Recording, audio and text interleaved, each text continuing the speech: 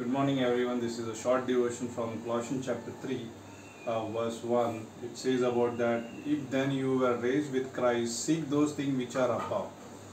So it's a kind of encouragement that since we have been raised with Christ, as a Christian, we are raised with Christ. When we became a believer, we are raised with Christ. When we are in the family of God, we are raised with Christ.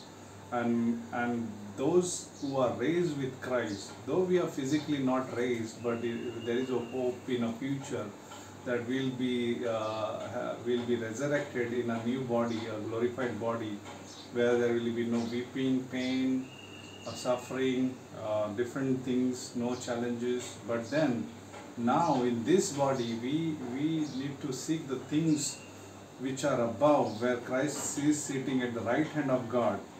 Verse 2 says, set your mind on the things above, not on the things on the earth.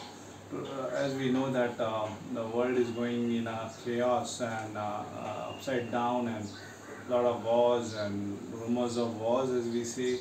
But then, as a Christian, we know that we are raised with Christ, and we just set our mind in the things above.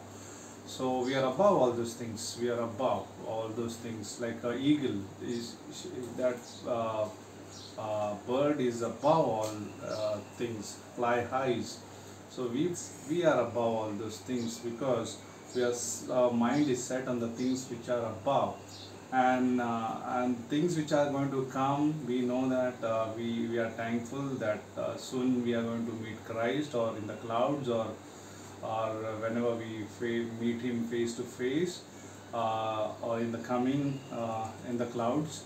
The things which are going to come, and things in the present, and things in the past. God has always been faithful to people who always were seeking Him yesterday, today, and forever. Jesus is the same yesterday, today, and forever.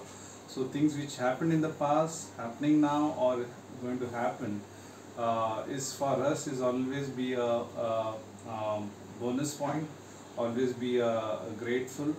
Always it will be a kind of hopeful and blessed. So we don't need to fear.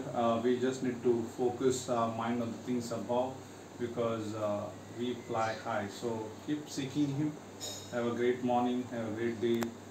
You are above everything, above all the news, above all the struggles, above. You are above everything, because our mind is on the things above. So when we are things on the mind is on the above, the below which is on the earth cannot affect us if we are seeking the things from the above.